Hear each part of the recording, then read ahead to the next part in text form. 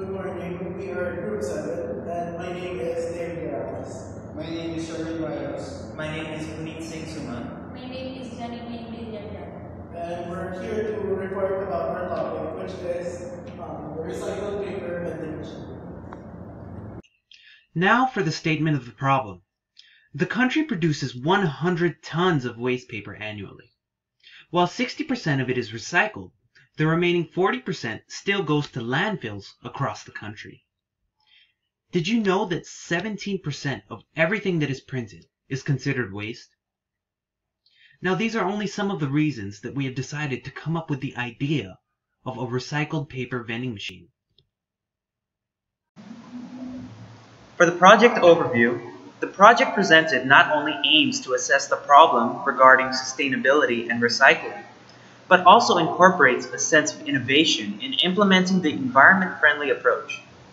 It is basically a paper recycling process wherein waste paper is collected, transported, and processed to create recycled paper that is to be placed inside vending machines scattered throughout the metro. The project is set to be implemented in Metro Manila as form of dry run, and further plans to increase the area of operation depends on the results from the initial release.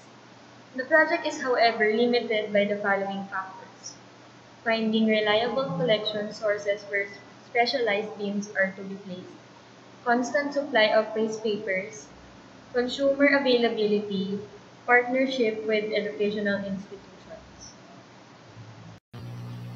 For our function tree, we only have three parameters, namely user, papers, and the paper rock. So first, the machine will allow the user to input his or her preference, type, or size of paper. After doing so, the vending machine will now start to dispense papers on the paper rock. Precautions like accurate counting were also implemented to prevent something inconvenient from happening.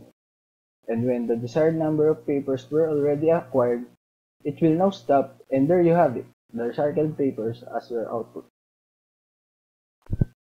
For the conceptual framework, we come up with these three simple steps. First, we install collection bins on designated places. Next is collecting waste papers and then transport it from site to the factory. And when the collected waste papers arrive, it will now be segregated based on the type of paper.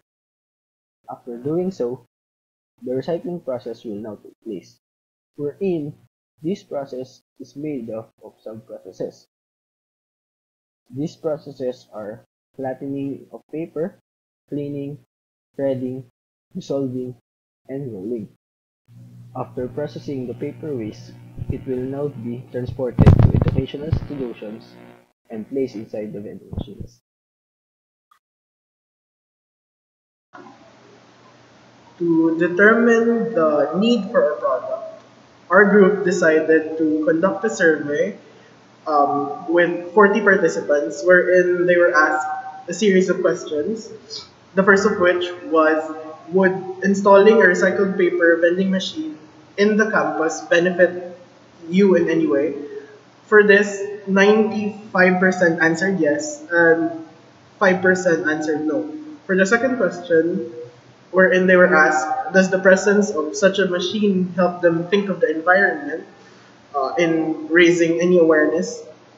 90% of them said yes, while 10% of them said no. So, in conclusion, based on the data gathered, the project is feasible, and the need for it is proven by the survey that was conducted.